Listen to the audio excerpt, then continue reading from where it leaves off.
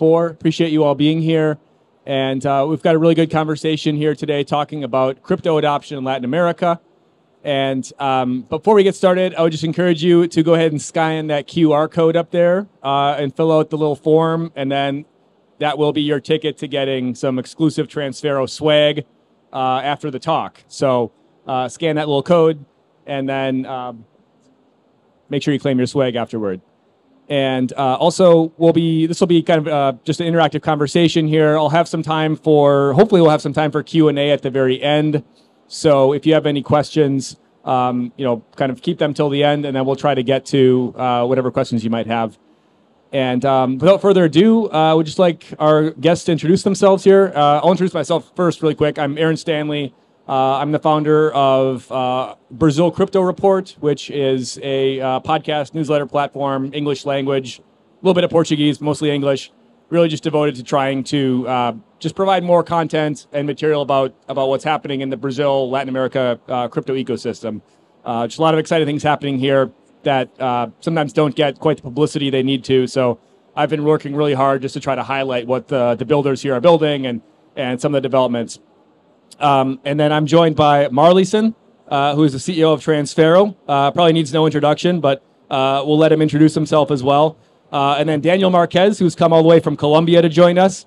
But Marylson, why don't you kick off? Just give us a quick introduction to yourself and Transfero. Okay. Hello, guys. It's a pleasure to be here. My name is Marylson. I'm the founder and the CEO of Transfero. We founded this company in 2015. So as you can imagine, since 2015, we are talking about Bitcoin, crypto, blockchain, and struggling with all of others players in the market, and it's still alive. So nowadays, we are transacting between at least 7 countries with several solutions for cross-border payments, payments and fiat on-off ramps, crypto swaps, and we have some apps that you can download and test our APIs. So we are capable of offer to you or your company solutions for payments, receive crypto, transform and change crypto into fiat. And now we are working with other continents. So Brazil, Argentina, Europe, US, and next month, maybe Africa and Middle East. Okay. Very cool, very cool. So we'll hear more about Transfero here as we continue the conversation. But Daniel, why don't you give us a quick introduction to yourself and what you do? Sure, thank you. I'm Daniel Marquez. I'm a partner at Koyamaki Ventures. We're a crypto-focused VC firm with a regional focus in Latin America. I am originally from Colombia, but grew up in the United States. And before I came back to Latin America and started investing in the region, I studied applied cryptocurrencies at the MIT Media Lab. Very cool, very cool. So, this panel is obviously we're focusing a bit on crypto adoption in Latin America broadly. So we've got a nice array of viewpoints here. Marylson, you're Brazilian. You guys are a Brazilian company, but you do a lot of business across the region and the rest of the world as we're learning. And then Daniel's got a good view of just the happenings across the continent as well. So Marylson, maybe just from the Transfero perspective, we're sitting here in April 2024. How would you describe just crypto adoption in Latin America right now? What's sort of the zeitgeist, if you will, as far as who's doing what with crypto here? Aaron, I think that this is an interesting question because the people right now, they are more educated about the crypto ecosystem. So right now you understand about what looks like a pyramid or a scheme, and what looks like real projects. So now you can have more people talking about crypto, understanding what crypto is, what blockchain technology is, and now you have the Central Bank of Brazil with their own blockchain, with their own token, called Drex. And now it's easier to tell the people about the crypto. 5 years ago, it was a tough game to explain what was Bitcoin, what was blockchain, that was not a scam, that was just technology. And now some colleges are teaching about crypto. So this is the right point that we have now. And I think that it's an amazing time to talk and learn the capability of this technology to enter in our lives. And then, Daniel, maybe from your perspective, you're obviously based in Colombia, and you've taken a very strong regional focus toward investing in crypto projects in the region and just really trying to understand kind of who's doing what in this region. How would you describe the state of crypto adoption here generally in 2024? I think there's two main drivers in the region. One is a need for it. And so like one of the first ones being Argentina. They've done a lot of really interesting work for creating systems that are decoupled from the existing system that was breaking down for different reasons. And then on the opposite side, you have Brazil that is pushing very friendly regulations that is enabling legitimate and actual institutional adoption. So sometimes in previous bull markets, you'll hear JP Morgan Chase in the United States being like, we are doing something crypto related, but really it's just so they can say that they're doing something, but they're not really actually taking adoption seriously because it's a regulatory risk, it's a litigation risk, and it's a reputational risk. So with the type of regulation that's being passed here in Brazil with the central bank, the CVM, allowing the tokenization of assets, you enable these large financial institutions to have legitimate adoption without having the reputational risk, without having the regulatory risk and litigation risk. Very cool, very cool. And there's been a lot of talk about stablecoin adoption in the region as well. Obviously, Argentina is a big, one of the biggest users of USDT on the planet, one of like the highest adoption rates. Also in places like Mexico and Colombia, you're seeing very high amounts of like remittances being transferred in stablecoins. Someone was telling me this morning that like 10% of Mexico's total remittance volume is in stablecoins now, or is something like. I mean, I don't know how reputable that is, but someone's just telling me that. But anyway, Marylson, would love to get your thoughts on like what are you seeing as far as stablecoin adoption? And you guys obviously have your own stablecoin, so feel free to plug that. But just more generally, what are you guys seeing as far as stablecoin adoption? Who here had some problem trying to send money abroad Brazil? Anyone here? Okay, someone. In 2019, my partner and we created a fund, a crypto fund in Bahamas, okay? So we incorporated the company there, we started the services, and we needed to send the money to incorporate the company. And all our banks just don't allow us to send the money for our own company. And in 2019, we created the BRZ. So our major problem or objective was to make companies abroad Brazil accept the BRZ, exchange it for USD, and believe in Transfero that we will buy again those BRZs. So nowadays, it's easier to send and receive money using these stable coins. So in Brazil, for example, the major tokens transacted in Brazil are Tether, a stable coin, US stablecoin, Bitcoin, Ethereum, and BRZ. The people are buying BRZ to reach the global market. So with BRZ, you can buy dollars, euros, Bitcoin, Ethereum, and other options. And at the end of the day, Transfero buy again those BRZs every day. And just in Transfero, we are moving between $5 and $10 million per day using BRZ. In Argentina, with our ARZ, we reached 4 billion pesos moving in a monthly basis.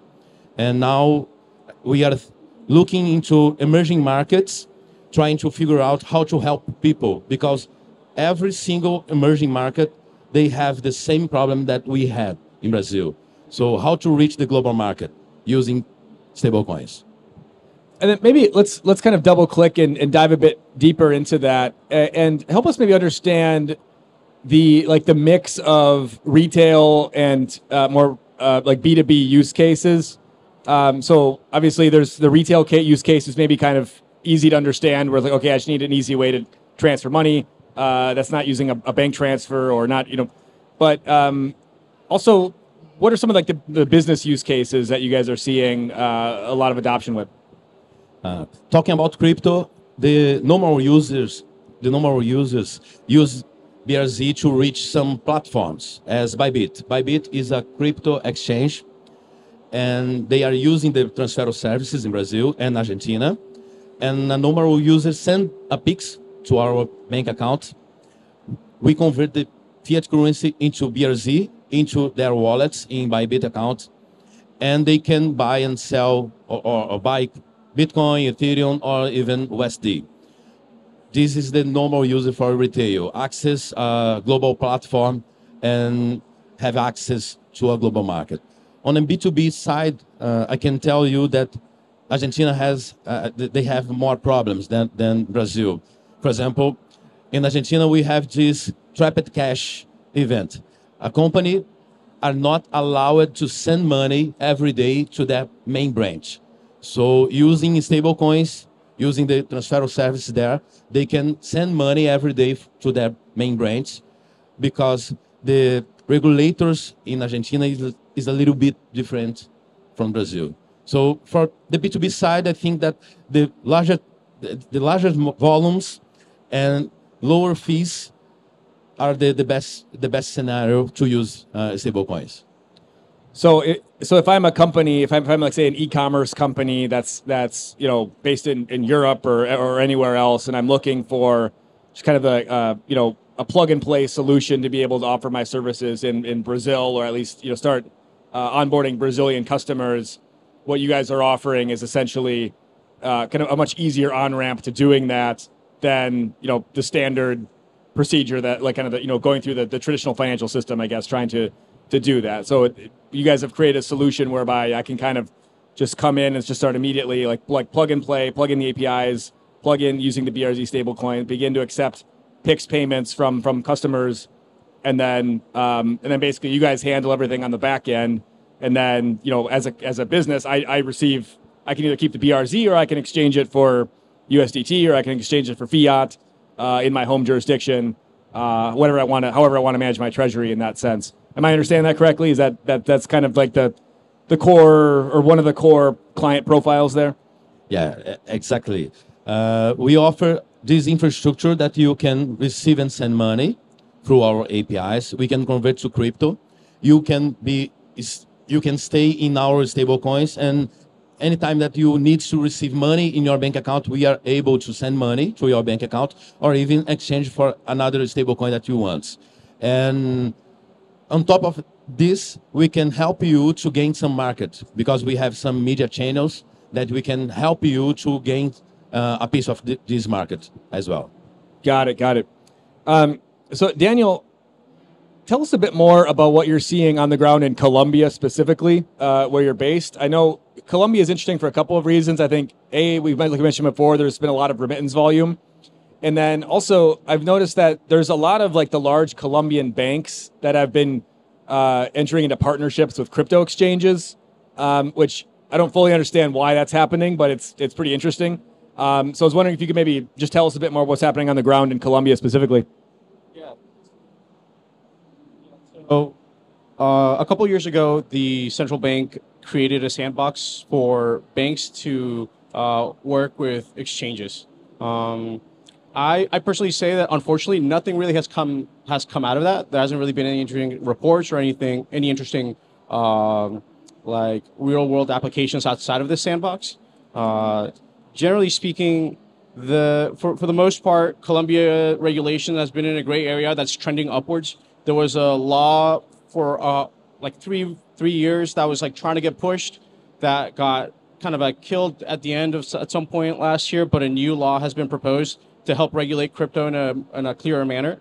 I think that will be interesting, and that will hopefully be more. That will actually create more useful adoption by these institutions. And so, this sandbox will hopefully play to have educated the institutions into understanding what the opportunity is for the region. And when clearer regulation outside of the sandbox gets passed, then hopefully they'll be ready to start implementing what they've learned. Got it. Yeah, and that's sometimes that's the double-edged sword of these sandboxes. Is sometimes it's easy to do something interesting inside the sandbox, but to scale that, like outside of the sandbox into a real business or a real venture sometimes is a bit tricky. And then, I mean, you guys also hosted DevCon in 2022. So DevCon is the big Ethereum developer conference that's usually held every year. It hasn't really been last couple of years just because of COVID, but it was hosted in Bogota in 2022, which was a really big event because it was the first time like a major crypto blockchain industry conference had been hosted in Latin America. And just wondering if you could maybe give some reflections on that and what have been maybe the ripple effects of hosting that event in Colombia among the local community. Yeah, I think it's done a good job at creating a community that actually didn't exist prior to that. So Ethereum Colombia popped up after this, or during the planning and the lead up to DEF CON. Ethereum Colombia was founded. They helped organize DEF CON with the Ethereum Foundation. And after they left, they received some funds from a grant that has helped sustain them. And so they've done a good job, more local, kind of like Ethereum Bogota, Ethereum Medellin, Ethereum Cauca, and all these other ones have kind of like popped up. So regionally, it has definitely helped to seed more interest. I think what it also did is that it opened up the eyes of the real opportunity for, I would say, normies, people that had heard about it. And in Colombia, there's a context with crypto of like pyramid schemes. And so like it's had like a negative reputation in that sense. So having this like massive conference, very beautifully planned, very well oiled, kind of opened up the eyes to a lot of people that had this vision of cryptos only being something in the sphere of pyramid schemes to being something that is legitimate and that has like legit, like real potential to improve the lives of day to day. Yeah, I would agree with that last point, and especially an event like Web Summit here in Rio, which is obviously more than just crypto, but we're here talking about crypto. It does give kind of a sense of legitimacy. Like there's something real that's being built here. It's not just some of the negative headlines you might see on television or whatnot. But Marylson, maybe tell us a bit more. I'm really intrigued to learn more about what you guys are doing in your international expansion. So you mentioned looking at some African markets and some other emerging market countries that have similar profiles to Brazil and other Latin American countries in terms of the problems people face with exchanging money, right? So I would love if you could tell us a bit more about like how you're taking the lessons you've learned here and maybe applying them into some other markets. Okay. The interesting point of this question is that we don't know how our others, brothers and sisters from Latin, they feel about their own problems, right? So in Brazil, we had this perspective that only in Brazil you are locked to send money abroad and you have some problems. And when we went to Argentina, we find out that the problem there was bigger than in Brazil. And talking with some Venezuelan guy, in Venezuela, it's impossible to do something. And I have this new mission. I talked with a CEO from Chile. She has this wallet, but she is Venezuelan. So her dream is to create some solution for Venezuelans. Because in Venezuela, they don't have the smartphone. They cannot use the SWIFT. The banks, they are struggling with the banks. And we see that crypto is the only way to help them to change their way to survive, okay? So about Transfero. Transfero is fully operational in Brazil, Argentina, using our own stablecoins, in US and Europe using other stablecoins as USDC, USDT, and EURC. We have several projects trying to convincing us to create another stablecoins from US or euros, but we are studying. But our main point is to allow Chile, Mexico, Colombia, Peru, and Africa, at least 2 or 3 countries, Nigeria, Angola, and South Africa, and Middle East, Dubai, Qatar, and Abu Dhabi. Maybe these countries will be into our infrastructure in next 6 months.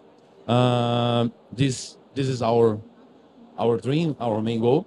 But the main point is how can we connect with other projects and allow them to use our infrastructure.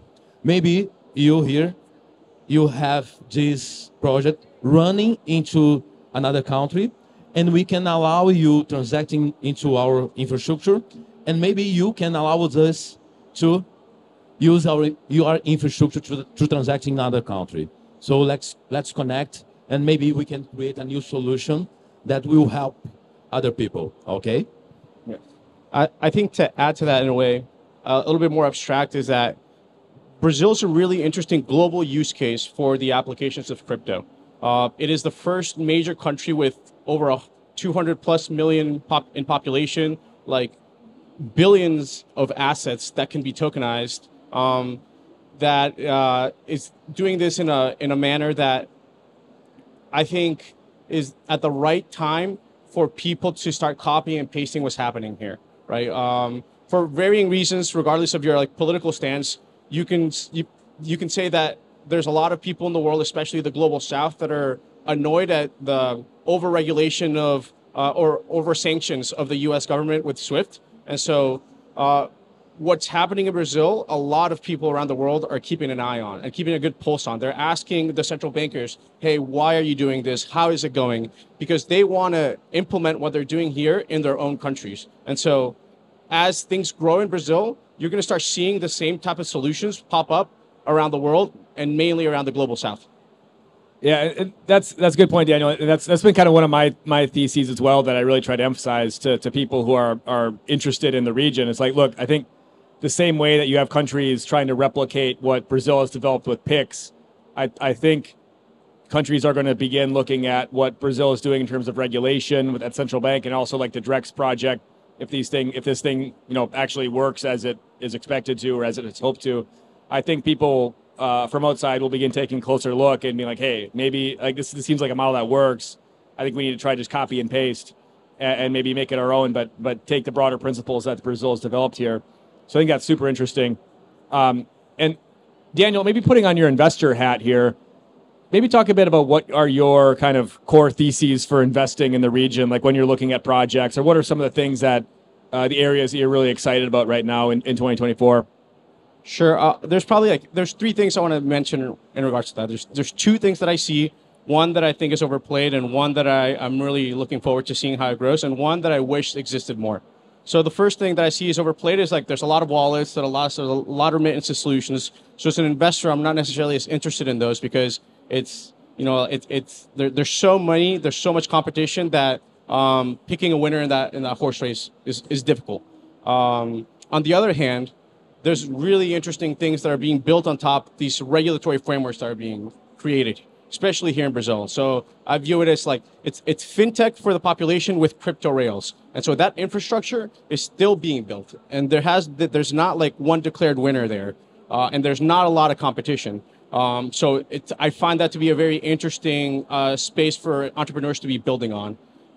One thing that I would hope to see more of is more of my like degen hat, which is like more like Web3, like just solid Web3 applications that are not necessarily plugged into some system. And so a lot of those have come out of Argentina, but like years ago, and like I haven't really seen a new one pop up at the same level of like POAP or Decentraland, or even Open Zeppelin. And like Open Zeppelin is like one of the pieces of the like EVM world, pretty much. Their open source smart contracts like are used by mostly every new protocol. But I wish that there would be more like interesting DeFi protocols that are popping out of Latin America.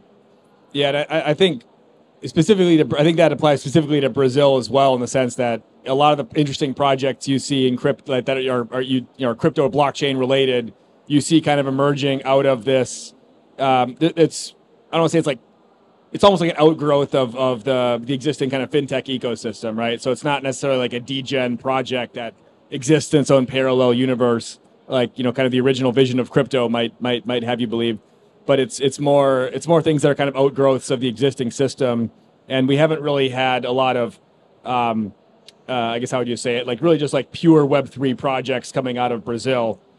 I think also in particular, like that is okay in Brazil because the opportunity is so massive in Brazil, right? The population, the financial market of it is massive. So building out this infrastructure that, again, I think that if you build out solid infrastructure that works in Brazil, you can take that and apply it to new countries that are passing similar regulations. So I have less complaints about that in Brazil, but probably more complaints about that in the region outside of Brazil because there's not the same regulation. It's not the same opportunity. And so I wish I could see more of these like maybe interesting like DeFi solutions as opposed to another wallet or another remittance application.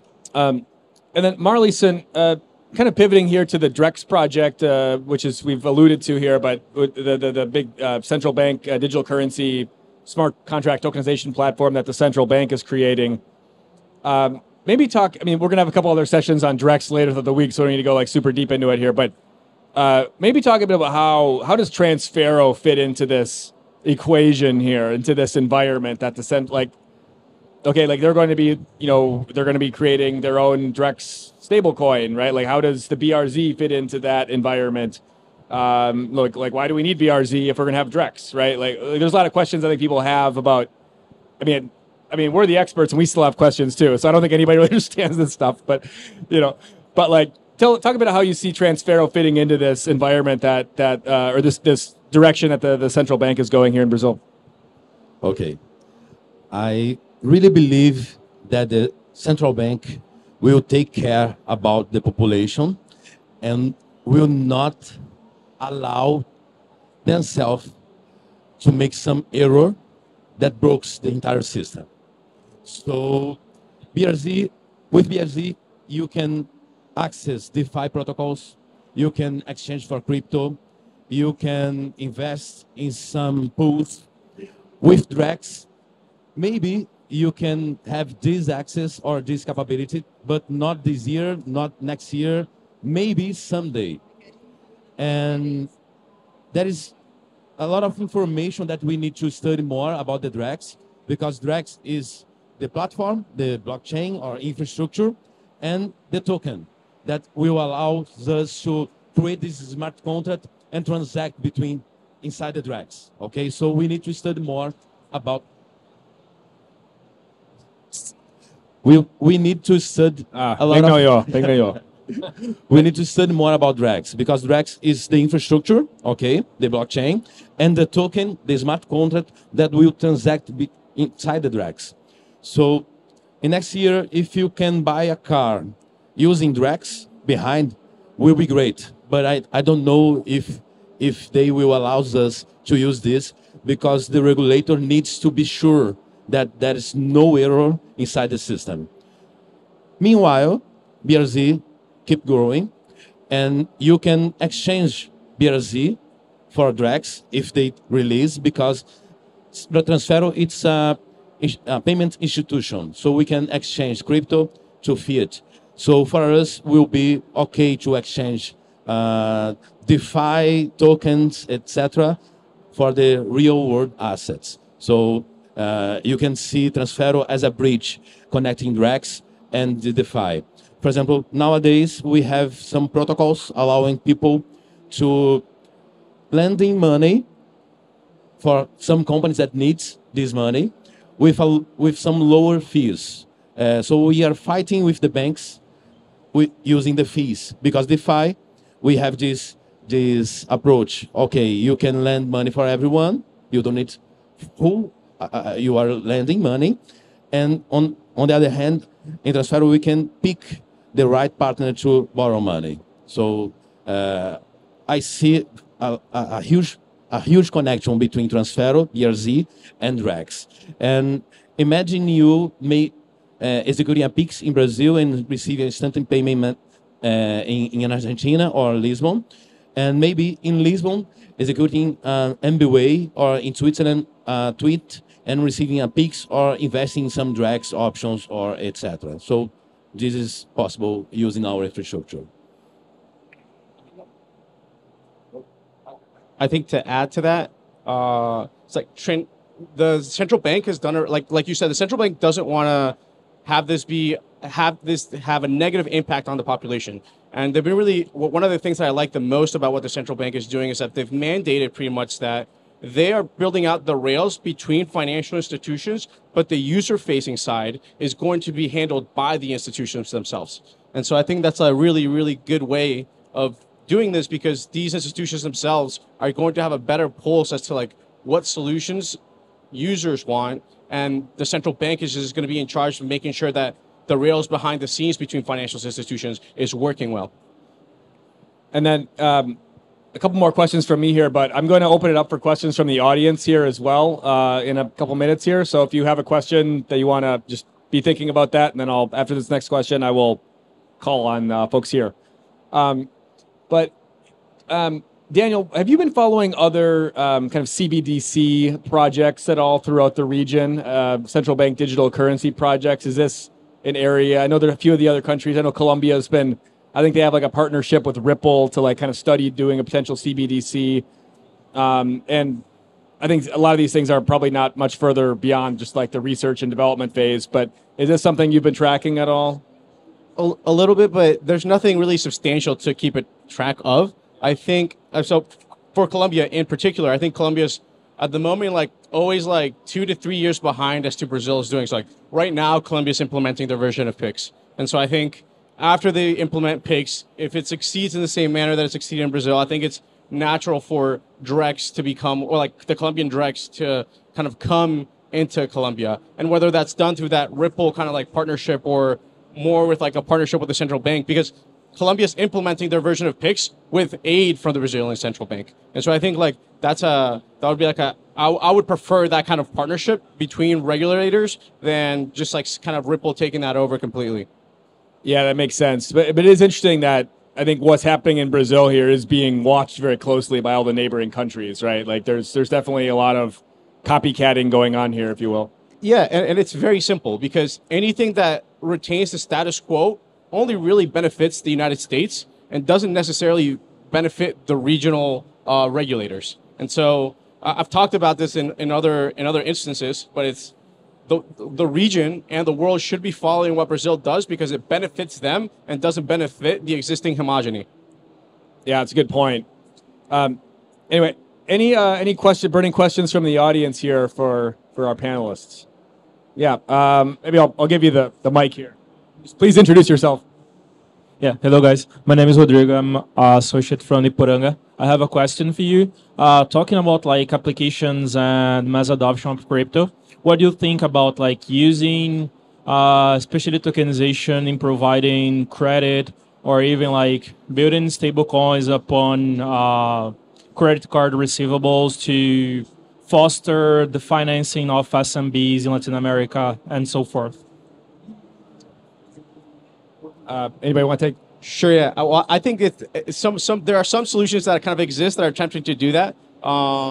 And one of them is one of the companies we've invested in, Amfi. They're tokenizing real-world assets to create lending pools. And I think that it's actually very powerful. And the reason being is that it is adding more speed to like value that's being created in the real world, so that it can be attained by different people, right? So right now, small, medium-sized enterprises are very limited as to what type of access they can get in credit from banks, right? Even if they've been like in the black, for like years and have like a solid business, like they're not going to get the same type of like benefits like a large enterprise will get. And especially in Colombia, getting loans for these type of entities is difficult. So when you create these kind of like lending pools backed by their own real-world assets, it frees them up to actually attain and scale at a level that banks and the current system is preventing them from. For example, we have a protocol that allows merchants to borrow money from a protocol. This protocol is called Kona.finance. So we see this need for our consumers or merchants. I see that we will see surging a lot of protocols to help people to access money, to access cash flow for companies, but firstly, we need to study more. I think that the main point that we need to tackle is the education. Because if the people don't know about the financial education, about how the market works, they will keep struggling with their own market. So we need to study more about all these options that we have now with crypto, and maybe we will see surging or creating a lot of new solutions. Yeah, and I see this whole framework as really. Okay. I see this as really one of the most promising developments of crypto, and I think even just looking back to when I first started learning about the MakerDAO and like these maker vaults when they first started rolling these out back in 2018, where the idea was simple. Okay, you take your ETH and you lock it as collateral, and then you can take out a loan in stablecoins against the value of your ETH. Like, oh wow, like if you could take a real world asset like your house, your car, or an invoice, right, or any type of other commodity like your soybeans, tokenize that, lock that, be able to obtain instant liquidity against that asset. It's like, well, that's a game changer right there. Like how you actually do that, is a lot more complicated. But just the idea in itself, like once you get it, you're like, wow, this could free up just like massive amounts of just locked working capital. So it is exciting to see that there is a lot more attention being paid to like real world. I mean, it's kind of a buzzword now, real world assets, right? But I'm excited to see that people have there's a lot of just like interest and investments and just development going into these things, and figuring out how we can get to a point where you really have that. I mean, this is where I think something like Drex really comes into play. It's hard to envision a framework where like you could have a scale like this becomes a scalable part of the financial system without having kind of like the blessing of the government or the central bank in some capacity, right? So I think having like the Drex platform that enables these assets to be tokenized and enables new kind of products to be built on top of it, that's what I mean. That's the use case that makes me. I like meme coins, but like this is the use case that makes me like really excited. So. But it's like getting there is just, there's a lot that goes into it, right? Because there's so much of the existing financial engineering you have to kind of redo and rethink. Any other questions? Any questions, fair game. So. Okay. Thank you. Congrats for the conversation. Very good. Would be nice to have this conversation all the day long. Okay. But only one question. Maybe you could give some advices for companies that are not working on finance markets, because for finance markets this is the natural day-to-day work today. Okay, but for manufacturing companies and so on, maybe each one of you could give one advice for strategic perspective that any other companies would have today about this matter, considering the adoption of the crypto in Latin America. Anybody want? Daniel, want to take that? Sure. I mean, I think it's very much dependent on, and manufacturing is pretty broad. So I'll speak about an investment we made recently in manufacturing, which is trying to decentralize like small scale manufacturing.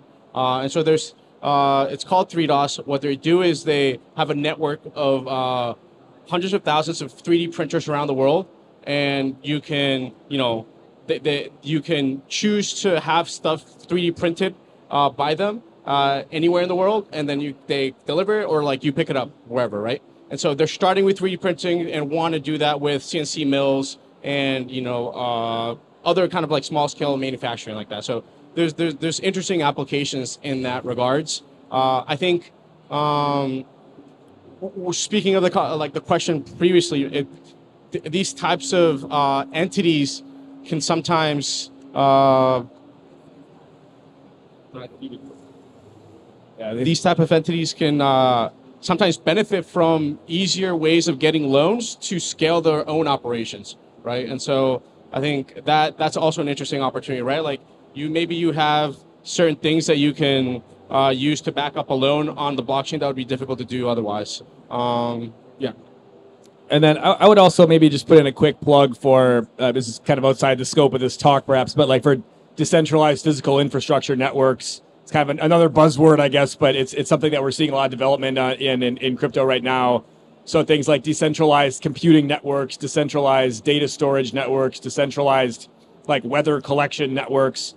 And the idea is trying to take these kind of hardware infrastructure services essentially that are today very centralized, like a data center, like your data stored on AWS or on Google Cloud, and when you need to run an AI application, that's all being run through like NVIDIA data centers on their GPUs, right? But there's a movement now to try to recreate these as essentially decentralized networks, which they're still in the early days, but these are things that I think if they can scale properly, they can provide competitive alternatives to things like a Google Cloud as far as storage and commute services, or especially as artificial intelligence use cases grow. And at the end of the day, every company is going to end up needing to use artificial intelligence in some capacity, but like there's just not enough GPUs to be able to handle all this compute power right now. So there's going to have to be new ways of allocating these resources. So there's a movement to create, essentially decentralized GPU networks where I have a GPU farm in my garage and it's not being used, but I'll rent it out to somebody who needs that compute power for a given amount of time. So, Daniel, you want to chime in there? Yeah, well, I think like another kind of like use case that could be added that's being worked on and no one has solved it yet is like supply chain tracking. That's a really interesting use case. There's a problem with like the garbage in, garbage out of data on the blockchain. But if that can be resolved in some way, shape, or form, and there's enough consensus around a particular system, then that's a really powerful mechanism for manufacturers to prove that they are greener for some reason, and therefore an incentive for consumers that care about that to purchase them over the competition, or even proving that because they are optimized in energy consumption for XYZ reason, they can get certain credits from the government for tax purposes. So like that type of thing is also very interesting. Unsolved yet. There's a handful of people working on that, but no winner in that racehorse yet. We got one more question in the back there. Thank you so much. My name is Leo from Fighting Markets. I have a question back to Marylson. What are the use cases that you see for BRZ? Do you think that it'll be more focused on the retail, on individuals who are going to be using the currency? Or is it more cross-border payments with trading partners in Asia, trading partners in Europe, who can interact with the Brazilian economy in a much more holistic way? What do you see? What is the bigger focus for you? Okay. I think that this year BRZ will be used more for cross-border payments and allow foreigners or people outside Brazil to invest in Brazil using BRZ. Okay. The retail, they will use BRZ just to access platforms outside Brazil. But as soon as the people are studying and educated about the crypto, they will start to use BRZ in a daily basis. For example, I'm not using my cards from my banks. I'm using BRZ to pay my bills. So this is what happens with me.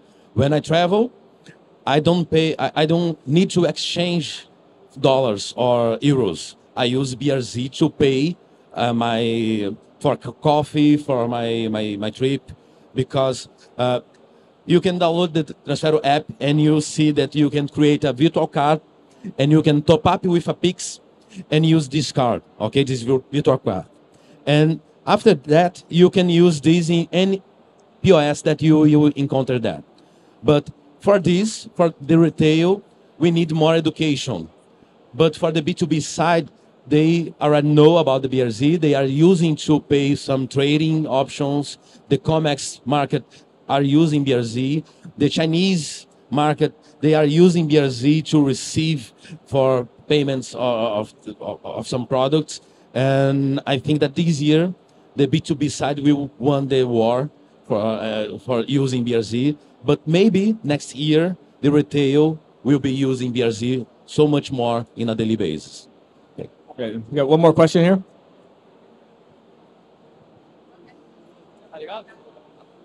Hey, so I'm a software developer, and I have a quick question. I'm sorry for like a dumb question, but do you think for me, one of the biggest principles of crypto and blockchain is their freedom. It's like no one can control what you do with your money.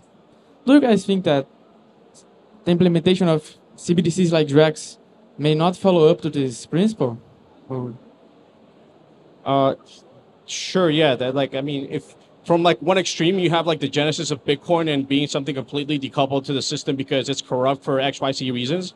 But so something like that, like Bitcoin or an Ethereum, that are sufficiently decentralized, it doesn't matter what happens with CBDCs. I will say that my grandma and my aunt and uncle are not going to be using Bitcoin for transactions, or they're not going to be using Ethereum for lending. And so these kind of like fintech solutions with crypto rails that involve CBDCs and some regulatory frameworks are perfectly fine because it improves the existing system. And I think the caveat is that like there are good systems and there are bad systems. And I would say Brazil is under the category of a good system. The reason being is that like they've made it so that there's a focus on consumer privacy because of laws, and they've made it a focus so that they themselves are not interfacing with users, but creating the infrastructure for financial institutions to interface with those users. And so it depends, right? If you have like an extreme of like a CBDC like in China where like there's full control of everything and there's zero privacy, then like that's very antithetical. But then you have somewhere like that's kind of in the middle of what Drex is doing, which is, yeah, it's definitely like very centralized, but at the same time has certain key parts that want it to be explicitly focused on consumer privacy. And I'll take a stab at that as well. I mean, I think the answer is to your question is like, I mean, the reason a lot of people get excited about crypto is this idea of like freedom, and even maybe less about like freedom or like crypto anarchy or all these kind of things, but even just like the idea of having like an opt out to the system, right?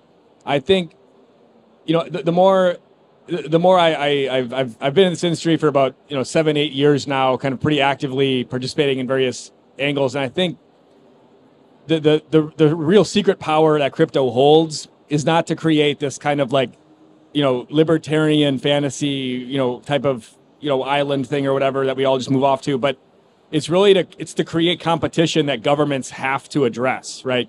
Like look at what's happening in even a place like in Colombia, where like you cannot have like a USD denominated bank account in Colombia, right? Like if you're a Colombian citizen and you want to have dollar exposure, like that's illegal. Like you can't do that in a bank account, but you can hold USDT in a crypto wallet.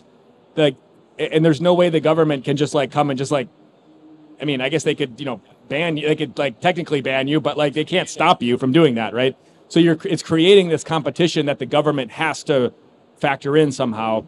And what I like to piggyback on what Daniel is saying, what Brazil has taken, or the central bank has taken, is they're like, we're not trying to like ban this stuff. We're not going to try to tell people it's bad, don't use it. They're like, look, there's some really interesting values that have been spun up in this crypto ethos, right? The privacy, the interoperability, the financial inclusion elements.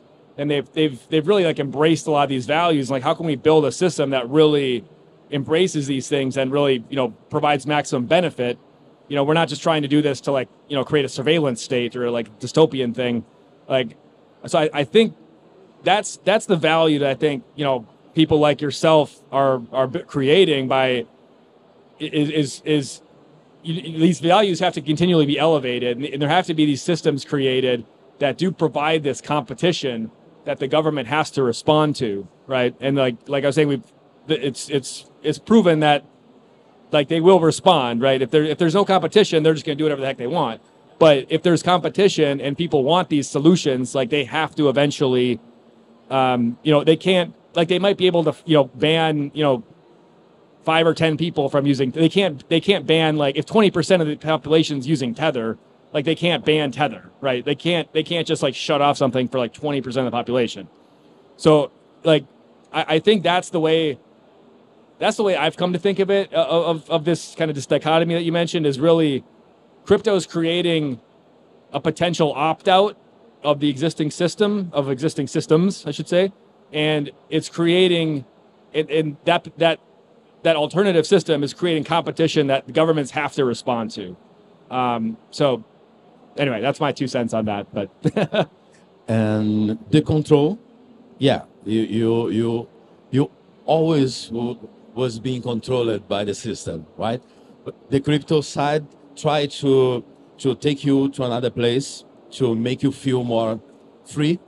But as soon as you get freedom, they will come nearby you, and you need to find out how to make more freedom. So this is the run. You try to figure out how to make yourself free, but the system will get nearby you. Yeah. anyway, really appreciate your time, everybody. Appreciate everyone for coming. Daniel, Marylson, just really quick, any quick final thoughts? No, thank you so much. You. All right, thanks everyone for listening or for hanging out here. And there'll be some programming later this afternoon as well. I don't have the schedule immediately in front of me, but there'll be a couple panels going on. And also be sure to scan that QR code to get claim your swag. So, which I think you can do after this. So, but thanks everyone for coming. Thanks to our speakers, and we'll see you soon.